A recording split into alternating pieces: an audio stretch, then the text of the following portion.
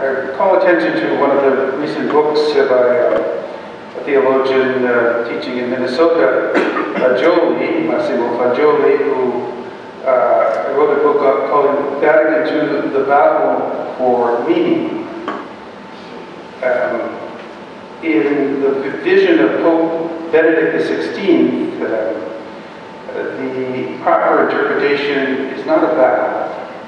It is an understanding that sees how the continuity of the tradition of the Church is the determining aspect of how the documents of the Second Vatican Council should be interpreted.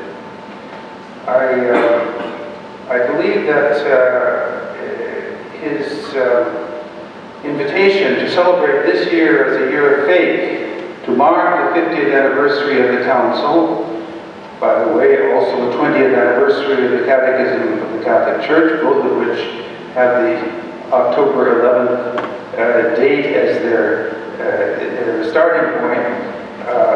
Pope Benedict, in this address to the Curia, asked the question, why has the implementation of the Council in various parts of the Church thus far been so difficult?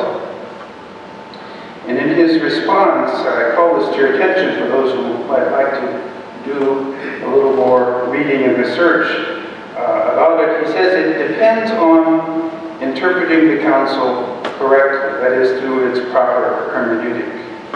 He says this, the problems in its implementation arose from the fact that two contrary hermeneutics came face to face and quarreled with each other. One caused confusion, the other silently but more visibly bore and is bearing fruit. On the one hand, he said, there is an interpretation that I would call as a hermeneutic of discontinuity and rupture. That is to say, it's a hermeneutic or an interpretation that ruptures the continuity of the tradition that comes down from the apostles. On the other, he said, there is the hermeneutic of reform and renewal in the continuity of the Church that the Lord has given to us. It's the one Church that continues to proclaim a single gospel, a gospel that reflects the mind and the revelation of God Himself given to us in Jesus Christ. I want to offer my example. These are not the Pope's example. I want to offer an example of the hermeneutic of discontinuity and rupture. And then an example, these are single examples, one could take so many different ones, but here's the example I will give for the hermeneutic of discontinuity. About 4 years ago, the Dominican province of Dominican priests in the Netherlands, Holland, sent a letter to every parish in the country on their own initiative, outlining their position on how to meet the shortage of priests that can prevent people from having Mass offered in their own parish church every Sunday. They proposed such things as the ordination of women and of married men, but they also advanced the theory that in the absence of an ordained priest, the worshiping assembly could designate its own presider, who could lead them in a valid Eucharist. It doesn't take an expert in theology. I hope that most of us have our catechetical knowledge would allow us to recognize that such a view is contrary, is not in continuity with the tradition of the Church, that only a validly ordained priest in the sacrament of Holy Orders can celebrate the valid Eucharist.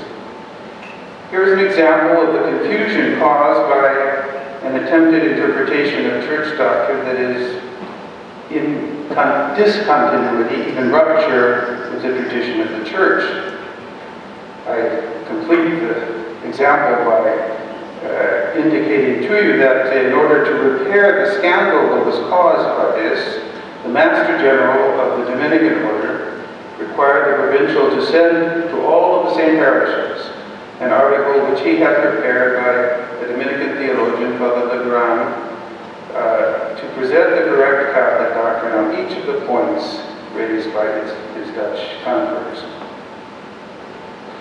On the other hand, let me give you an example of reform and renewal in continuity. That's my example. I would here cite the Apostolic Constitution. I use the Latin title Anglicanorum Cedibus. It's the Apostolic Constitution which provided for Anglicans who hold the Catholic faith to enter into full unity with the Catholic Church, yet keeping some of their Anglican liturgical traditions and spiritual testament.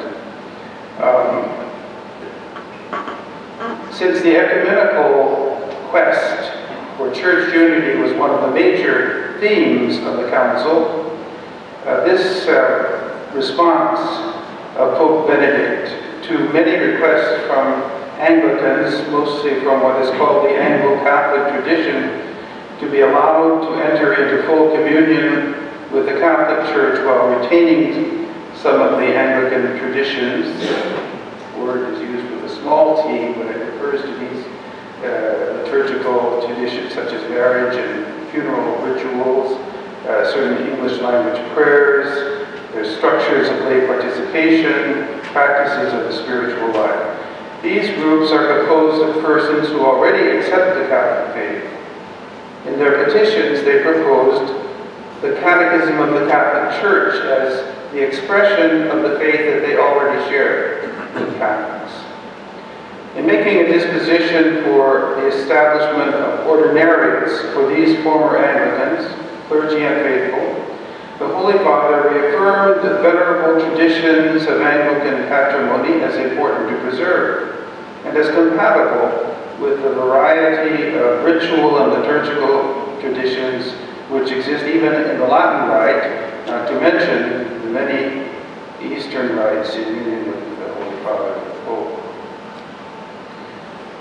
I believe that this offered a concrete witness on the part of the Holy Father that can help overcome fears that have been expressed in some of the ecumenical dialogues that unity of faith might exclude a diversity of expression of an enculturated faith. The examples that Pope Benedict himself alluded to in his 2005 discourse seem to me to merit continued thorough study and discussion. And I certainly have taken expressed my desire that our Catholic universities and theological faculties continue this research and discussion. Such study seems to me to be necessary to fulfill one of the goals of the Council. That is, as the Pope said, the Council had to determine in a new way the relationship between the Church and the modern era. In citing examples of the tensions in this relationship, he cites for the historical case regarding Galileo,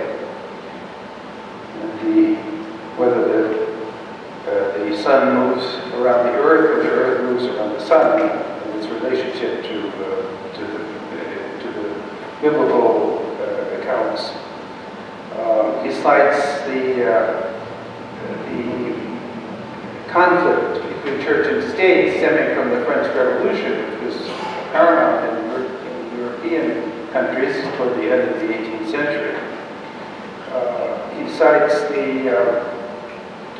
clash of tension between the Church's faith and the natural sciences as they developed questions, for example, evolution and various questions whether our knowledge is limited to the scientific sphere or whether faith gives us a new dimension about the meaning of our human existence and its purpose.